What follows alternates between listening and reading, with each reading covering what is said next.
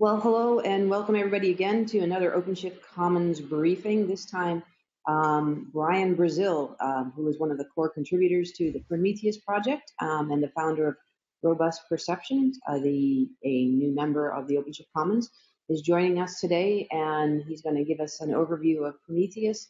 So the format of this is he's going to take it away, give a bit of a presentation, a little bit of a demo of working with it in context of OpenShift. And then we'll have an open Q&A afterwards. You'll notice, because we're using Blue Jeans, there is a chat, so you can ask questions in the chat. I will try and repeat them all and in the Q&A and open it up for conversation afterwards. So with that, Brian, take it away, and thank you very much for joining us today. Well, thank you, Dan. So, a little bit of an echo for me there. So I'm one of the 4 core developers of Prometheus. I found Robust Perception, which does, try and do consulting and support route for supporting open source. I've contributed to many open source projects over the years, and I did work in Google for a while as well, here in Dublin. So Prometheus was founded in 2012 by Matt Proud and Julius Valls, who were located in Berlin at the time. And like in 2013, it started as a side project. And in 2013, it took it into SoundCloud, where they were working for at the time, expanded it to support Bazooka, which you can consider to be kind of like OpenShift. And they added instrumentation clients for Go, Java, and Ruby, which was what was used inside SoundCloud at the time. In 2014, other companies started to use it, including myself, and we had Johannes in Docker, which is another component of OpenShift. We have a new storage system, the V2 storage, and a new text format, which we're still using today. And then in 2015, we publicly released, because previously everything was on GitHub and it was there, but we didn't really tell a lot of people. But since then, we've seen quite an uptick in usage. So to give you an example, there are about 300 contributors to the core repositories. We have actually over 150 third-party integrations. We've got several hundred people on the mailing list in IRC, and it's always hard to tell with open source software, but we figured there's over 500 companies using Prometheus in production. And there are several companies, including my own, funding Prometheus development. In fact, there was a recent stat that came out as well, that Prometheus is 56th in the world for open source contributions, sort of like the 56th biggest project, which is a bit of a surprise. Right? On top is Linux itself. So Prometheus, what is it? So it's a metrics monitoring system. It doesn't do logs. It doesn't do tracing. It's not a profiler. It's at its core a time series database with a query language. It has Clarion libraries to get the data in and a general ecosystem. And in general, it's looking for a cloud-native approach to monitoring services.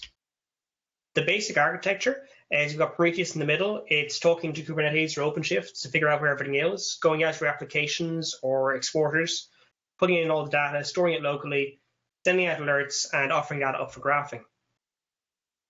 If you look over the last 20 years, service management, it used to be the case your sysadmins were manually configuring everything on the machines, and then we went to things like Chef, and then we went to Kubernetes, which is a step up again, where we're just moving ourselves further and further away from the individual machine, the individual process.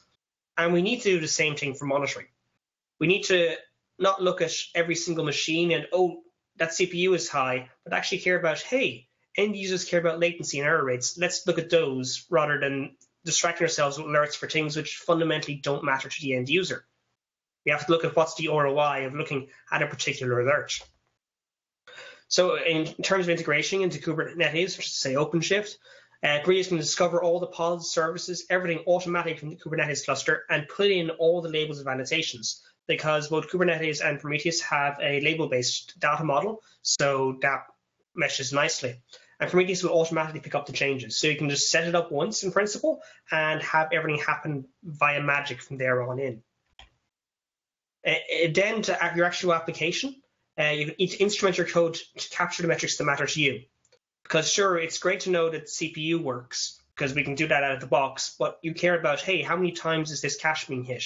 Or how many times is it a paying versus a non-paying order? And that sort of thing. And the great thing is if everyone instruments, and you're using the libraries which are instrumented, well, you get that for free. You get those instrumentations. For things that aren't instrumented, because, well, it's not likely we'll get our code inside MySQL, there's exporters to convert between them. So lots of integrations there. SNMP for your network stuff, console, JMX, HA proxy. and of course Minecraft and Factorio if you're having a little bit of fun.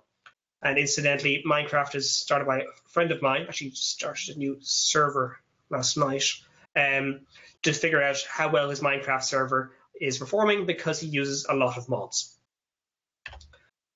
So as well, if you look across the Cloud Native Computing Foundation, Kubernetes, to give you an idea of the sort of integrations that are out there and how prevalent integrations with Prometheus are, Kubernetes itself is instrumented with Prometheus, so we integrate with each other, so you can monitor the health of the cluster. Linkerd has metrics in our format, and there's interceptors for gRPC and plugins for Fluentd. So now we've got all your applications either directly or via an exporter providing data. We've discovered them all from the Kubernetes Service Discovery. What do we do with all this data? We have the PromQL query language, which can do basically any math you want on time series data. It can aggregate, it can join series together, it can slice things, and it can do some predictions like how close you are to your quota.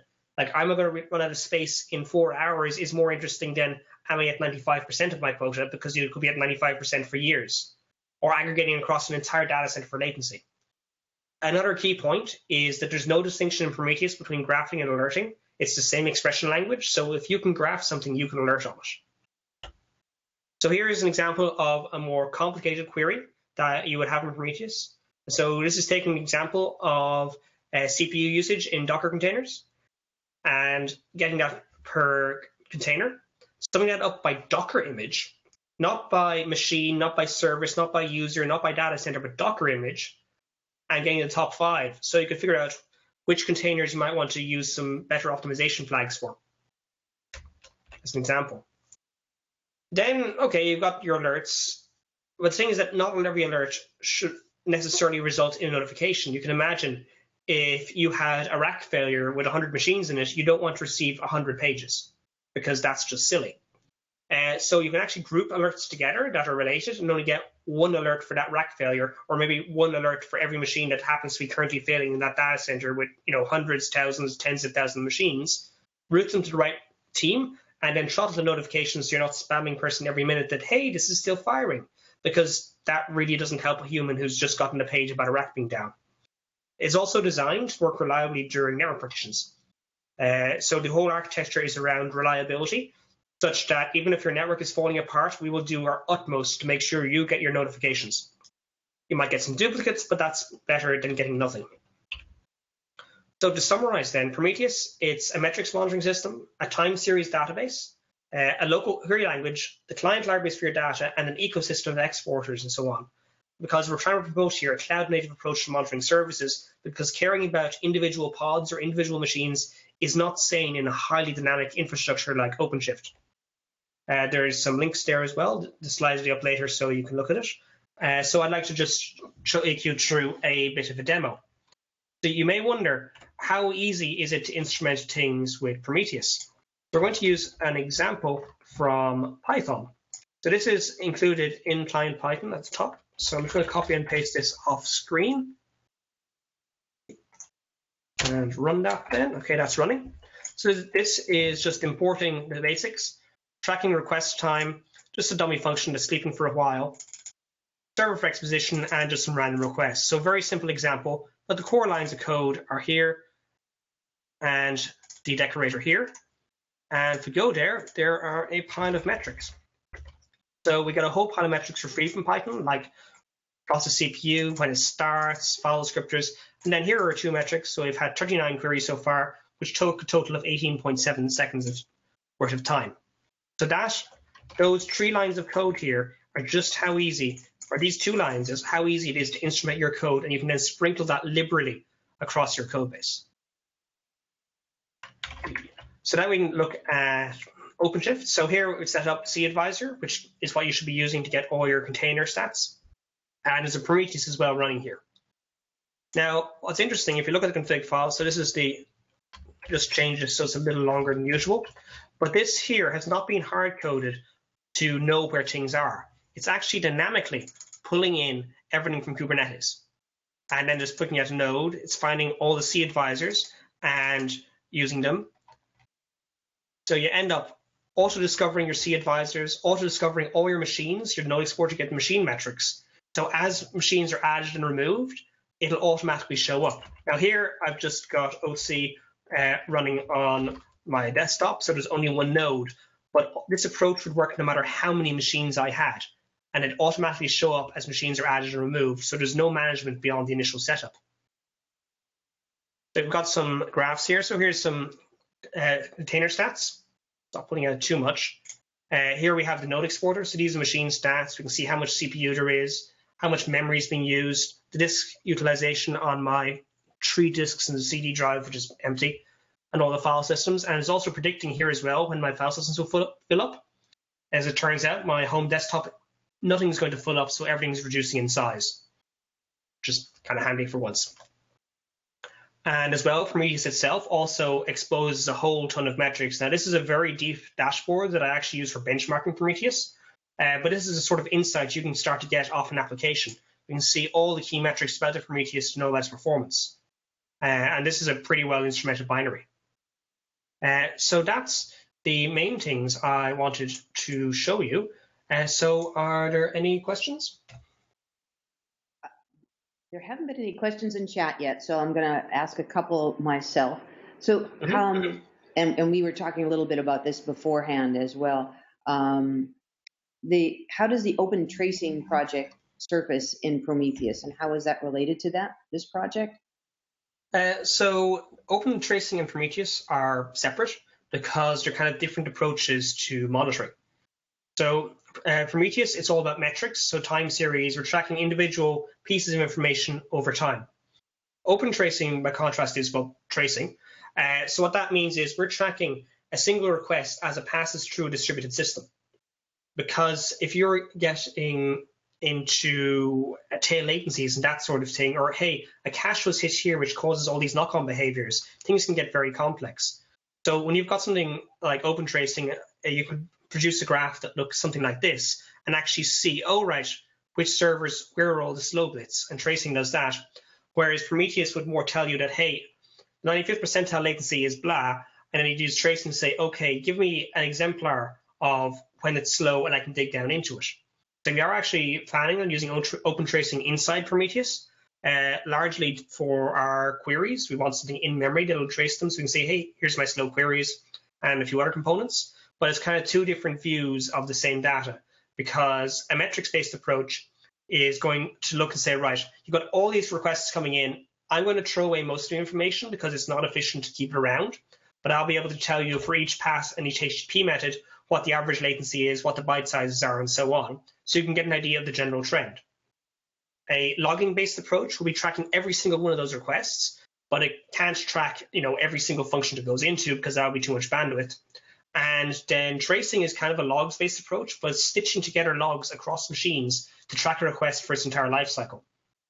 So that's kind of where the three different styles of monitoring you have between tracing, logging, and metrics. Well, the reason it comes up for me, someone asked me the other day about integrating, you have Zipkin up here, but also integrating Jaeger into Prometheus. It sounds like that's not something you would do. There are some similar call sites you'd want, like if you have a HTTP router bit of your code, you might want to both instrument it for open tracing and say, hey, here's a span, which is what, each of these here is a span, and also at the same time incremental Prometheus metrics. So potentially, this has been done, there'll be a little library that does both, but you wouldn't necessarily want to do that all the time. But that's where the similarity is, because they're fundamentally instrumentation, but for different goals. A lot of the call sites might be the same. Okay, cool. Well, there's a couple of questions that are coming in. And the first one is, can you provide a comparative feature set for Prometheus compared with ELK and Grafana? Okay, so that's kind of a number of different tools there. So Grafana is a dashboarding solution. It is what we recommend for usage with Prometheus. And these demonstrations here, this is all Grafana. So that's what we recommend. We kind of see them as partners. We used to actually have our own dashboarding system called PromDash for Prometheus, but we deprecated it in favor of Grafana because, well, why develop one of those when someone else has a better one already? In terms of ELK, well, the K is Kibana, which is a competitor to Grafana. I believe their feature sets are relatively similar. But then the bigger difference really, because Grafana is a different thing, is between Prometheus and Elasticsearch. And the difference is that Prometheus is a metrics-based monitoring system, and the ELK stack is normally for logs. And these are two different views of monitoring. Because with Prometheus instrumentation, you might have inside your binary, like a well-instrumented binary is going to have hundreds to thousands of code points that are instrumented. But it's only tracking like simple counters of how many times is this line of code executed. And you can get that for basically all your system that works nicely. And that's metrics-based monitoring. Logs, for example, you couldn't have 10,000 pieces of information about every single request coming in because it would just be too much bandwidth, both disk and network. You might get 50 to 100, but you can get every single individual request. And that's where ELK shine is then the logs-based approach. So they're really complementary systems because the way I see it is use something like Prometheus or a different metrics-based system to figure out roughly where the problem is and drill down. And then you figured out, okay, I've drilled down, I can see things were slow, you've looked a bit, it's all the billing endpoints. Then I'm going to go over to ELK and see, all right, so who's been making billing requests, which ones are slow? It's these exact requests from these users, go have a chat with them. So they're very complementary solutions. You need a metric system and a logging system. I think you just answered one of the next questions. Do you see Prometheus as a full monitoring solution for OpenShift? And I think from your previous answer is you need probably both logging and metrics. You can also do black box monitoring with Prometheus via the black box exporter. So that's your very simple, is it turned on probes, like HTTP checks, ICMP checks, that sort of thing. But that's just something you can do in Prometheus and works out. But you also need a tracing tool, something based on open tracing. You're also going to need profiling tools like your GDB, your cprof, and all that as well, and source code, so you can compare all these back to the source code to see where your performance problem is. And there is no one tool that does everything. You need a selection of these tools to tackle different parts of your problem. We need a Leatherman tool for monitoring. There's another question here. Can all components you demoed be instantiated inside of OpenShift? If so, is there a Git repo with a good README to duplicate your efforts here? So if someone wants to... Okay, so all the components, there is actually a blog post on the Robust Perception blog, which I use to do some of this. All the components can be done inside OpenShift. However, the node exporter, which is our machine agent, we recommend not running under Docker. The reason why is that Docker is trying to hide things about the machine, and the node exporter is trying to get information about the machine. So they're kind of conflicting there. So we recommend running the node exporter on bare metal. You can run it inside Docker, you just don't get quite as good stats.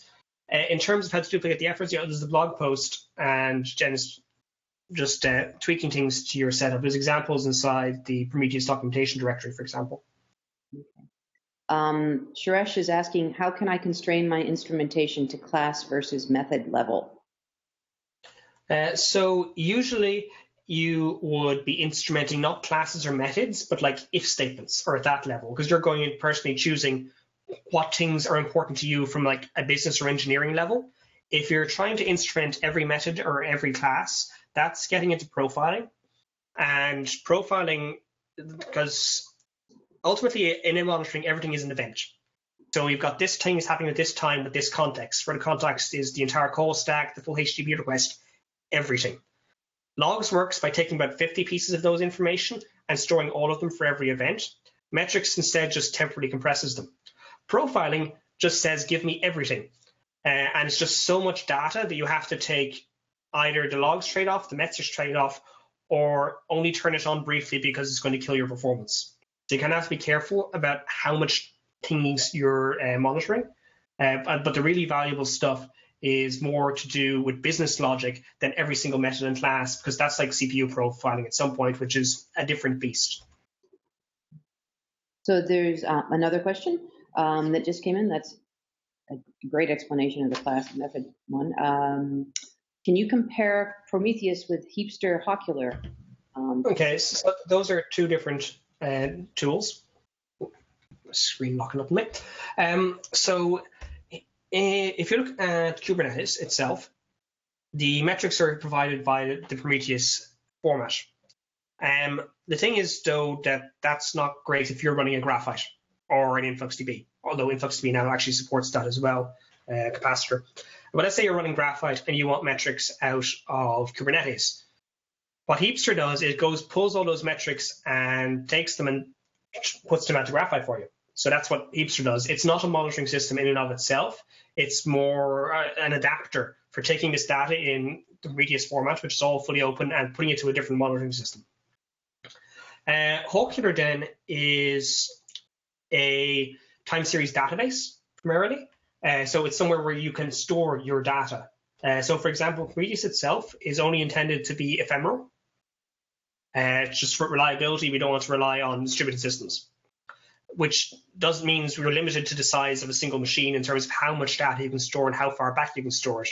But then we'd hand off to something else, maybe Hawkular, maybe we've Cortex, maybe OpenTSDB, maybe InfluxDB for the longer term storage of data. So they're kind of complementary in that way. Of course, Hawkular potentially you can use as well yourself. I haven't looked too much into it, but I know it's meant to be a distributed monitoring system for storage. So since you're one of the core contributors to Prometheus, can you tell us a little bit about what's coming in the next release for Prometheus and what's on the road ahead and where you... Well, the big thing that's coming up, like our point release, like we had 1.7 come out yesterday or today, which is largely incremental changes. Like there's OpenStack service discovery and a slight tweak to Kubernetes service discovery. But the big thing that's coming up is Prometheus 2.0, which we're currently working on. And that has a new storage engine, which is far more efficient than the current one. And also one of the things I was working on is new staleness handling, which is a semantic thing, which is important. Like right now, if a target disappears, like you stop a pod, it'll take 5 minutes for the data points that Prometheus ingested to stop being returned. With new staleness, that goes away much faster than that. So it takes only 1 to 2 scrape intervals, so that's much better for alerting. And there'll be a few other changes as well, but Prometheus 2.0 is the big one. Also, the Alert Manager, the 0.70 release just out, has a new UI, which is all being redone. So it's much nicer to use. So where are you looking for help on the Prometheus project? So there's lots of places to help. So there's lots of integrations. If you have some tool that you wish had metrics, you can add Prometheus instrumentation to them or write an exporter if that's not possible for whatever reason. So because we've already got 150 integrations, the more we have, the better. And we've also got the core repositories. There's like 25-ish of them. There's lots of bugs there that needs fixing, features that needs implementing in a variety of languages. And as well, it helps if you can help with user support, because as the project becomes busier, it's not always possible for Prometheus team, which is about 15 people, to answer all the questions. So the more people would help with community questions as well, the better. And documentation is always good. If you want to write a blog post on how to do something, that's great, because once again, the core, there's like 4 core developers, but there's a 15 core on the team who are committers, and we can't do everything. So yeah. Generally, it's like, can you help with the ecosystem as well as the core? Well, there's a couple of folks asking more questions, and Gary's talking about integrating Yager with open tracing soon. So hopefully he'll have something to blog about around that. Guillermo is asking, does Prometheus plan to support long-term storage of metrics? So as I mentioned just there a few minutes ago, Prometheus itself is designed to be for reliability as the first goal. And reliability means that your alerts will be received. It does not mean that all your data is safe. So Prometheus itself is more as an ephemeral cache, so it's not meant for long-term storage of metrics. So the question is, where do I store my long-term metrics, like stuff from a year ago, so I can do capacity planning? The answer is we have APIs. There's a remote write API that can just write out all the data Prometheus receives as it comes in, and then you can build a distributed system based on that to store as much data as you want. For example, we've Cortex's that, InfluxDB are talking about supporting that as well, and possibly some other companies. And then the idea is that that'll be there, and because it's a distributed system, it might be less reliable under network partitions and so on, whereas Prometheus itself keeps on alerting. And we can also read back that data as well transparently. So that's the basic plan, is that we have APIs for this, and the APIs are there now. The list is experimental because we might need to make some tweaks to them, but they fully work if you want to build something around that. Cool. There's a couple more. There's lots of good questions today. One of them is does Prometheus just work with OpenShift, or was there anything you had to do to integrate it with OpenShift? Because OpenShift is Kubernetes, there was no work because there's already a Kubernetes integration for Prometheus. So no, we have integrations like the service discovery is the main thing, which is figuring out where are all the pods, where are all the endpoints, where are all the EC2 instances. So we've got about 10 of those now. Like OpenStack was the most recently added one. We've got ones for Marathon. We've got Nerve has been added, which is an Airbnb thing. There's whatever the Twitter equivalent of that is as well. There's just like 10 of these across different systems. Azure, I think we've added GCE by now as well. But if you don't support your thing because it's a little too specialized or no one sent a pull request yet, there is you just basically chuck us JSON with a list of all your targets, and that works too. But everything else is just normal. This is just another way to run applications. Because service discovery is the only thing that's kind of special. All right. I think that answered Michael's question. There's one more request for a little bit of a demo. Can you demo how to alert on an item since you have it? Okay. Well, let me just use the easy way. So let me just pull up the demo. Oh, God, I have an actual alert here somewhere. Right. So this is demoed up robust perception layout. I'm doing weird stuff there. A simple alert looks like this. So you just go alert, name, example alert always firing, and just an expression. And that creates an alert. And then if I look at 993, which is this is an old alert manager, and you can see this alerts here. And it can be routed from there to email, to Slack, to PagerDuty, or whatever, but it's two separate steps. The Prometheus produces an alert, which goes to the alert manager. The alert manager takes alerts from all the Prometheus servers and then lets you aggregate those together into a single notification that goes to PagerDuty. So the principle being that if you have multiple Prometheus servers looking at different parts of your infrastructure, even if they're in different data centers, you can only get one notification for a problem. And that's like a key feature for reducing your paging noise. I think there's some blog posts out there showing how to do it in full. I don't have anything to hand right now. All right. Well, I think that has answered most everybody's questions. Can you, on your slide deck, show us a slide on how to contact you? I'm guessing you probably have one there, or resources for. Oh, yeah, that's all for me. But just go Prometheus at robustperception.io will get to me. All right. One more so question. Those are the official Prometheus contacts there. Perfect. Oh, I just have one more question. Is it okay? It's a quickie. Ask it. I'm just curious how this is tested in OpenShift. So I presume Prometheus has unit tests and there's whole testing infrastructure there. Then it's further tested into the Kubernetes community. And then from there, presumably it goes into the OpenShift community and more testing occurs. And then OpenShift QE, does productized, testing of the productized bits. So is that how the testing accountabilities lay out here approximately? So actually, integration testing is one of those things that we'd love help on with Prometheus. So a lot of this stuff, it's tested by people doing canaries and so on, but we are talking about how to do proper integration testing because a lot of the time we discover bugs when there's bad code. Okay, so that is something that would be good to have help with. So just clearly, it's the integration testing of Prometheus into Kubernetes? Yeah, in that case, yeah. But the problem is with something like Azure Service Discovery, we need to run Azure. With EC2 Service Discovery, we need an EC2. With Marathon, we need to set up Marathon. And having then all these integrations is a lot of work and figuring out how to maintain those. So that's definitely something we would like assistance with for those who are, that way inclined. Okay, so I'm definitely inclined, particularly on the integration testing, into OpenShift. Yeah.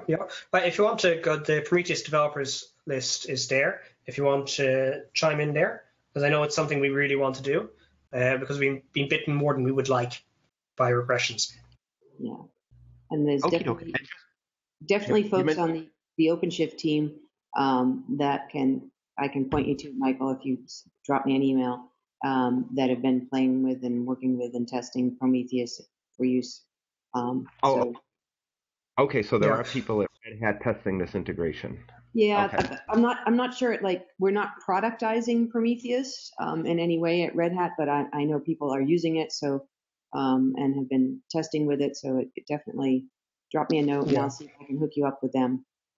And I'm Yeah. just curious, you mentioned regressions and integration. I mean, I seek out problems. I'm in QE, so I'm just curious, where is the fragility or where are the issues? Is there like a bin or So it's normally category? with integrations with external systems is normally it, such as service discovery, because a lot of them their API docs aren't great, and semantics of some of their fields that they return aren't great, and it's not clear exactly what's going on, and the error handling can be undocumented, and we only discover it when it breaks. Especially when you're talking like a cloud provider, like Azure, GCE, EC2, you can only discover some problems when they happen to someone. So those are very hard for us to test. And also, if we have to get an account with everyone, we're an open source project. On the other hand, we've got things like the null exporter, which is our machine monitor. So how do we test the FreeBSD integrations when none of us run FreeBSD? Or the OpenBSD integrations and all those sort of questions. So figuring out how to test all this stuff. Like I know because we're packaged in Debian by Martin Ferrari, that's discovered a few bugs in our locking stuff because it breaks on ARM. So that's not tests we run ourselves because we're all 64-bit x86. So being able to expand our testing infrastructure will be quite useful, and especially your integrations with Kubernetes and OpenShift, because a lot of our users are on that. Okay. And just one last question. I don't want to stretch this out too long. I'm just curious on the relationship between Prometheus and your new company or robustperception.io. Just what the Yeah. So Prometheus, it's an independent open source project. No one company controls it. And I'm one of the core developers. And then separately, Robust Perception is my company, and we do consulting and support for Prometheus. So that's the okay. relationship. Like Robust Perception, we sponsored PromCon both years now. And we help the community in all sorts of ways. We contribute development time, and then we're going, trying to make money off consulting and support off Prometheus, which is largely working. Got it. Thank you. Perfect. And one more question came in, and actually it's a good one maybe to end on. Now that Prometheus is under the CNCF, what benefits have you found being part of the CNCF? Is that helping grow the project? Yes, it does help to go to project. It gives us, it's easier to talk to the other projects as well and all work towards the cloud native vision. Because, each of us are seeing similar issues, but in different ways around people getting ready for the idea of cloud native and how you have to move away from the older mindsets of when every machine was special. As well, like help a lot with marketing and just general advice on how to run an open source project because there's some very experienced people there. Yeah, no, we found that it's been pretty helpful too for lots of things. And there's lots of new things coming under the CNCF, and they're all part and parcel of what we're trying to integrate with it, OpenShift and into the OpenShift ecosystem. And it's been really helpful for us to have that connectivity. And will you be coming to the Austin event in? No, I'm trying to cut down my travel after doing too much last year. That hopefully we'll get some of these demos and with Jaeger and other things through the CFP process this time for KubeCon in Austin, and we'll see some more integration work. I think someone from us is going to be there. Yeah, I'm sure. I know at least Alexis will be there. He can't get out of it. So he's been demoing Prometheus through Weave for quite some time. So there'll definitely be a few folks. So anyways, I want to say thank you very much. Great presentation. I will be putting this and a PDF of the slide deck up on the OpenShift blog at blog.openshift.com, as well as I will dig around for all of the references for the blog posts that Brian has mentioned and put the links to those as well there. So it usually takes a day or two to edit the videos, but thank you all for your questions, and take a look at the events calendar on commons.openshift.org for the upcoming ones. We're going to 2 days a week, so if you have a topic you want to hear about, we're going to do Wednesdays and Thursdays at 9 a.m. Pacific. So let me know, and I will coerce, stalk, and bribe people to come and talk, just like Brian has today. So thanks again, Brian, and we'll talk to you all soon. Thank you.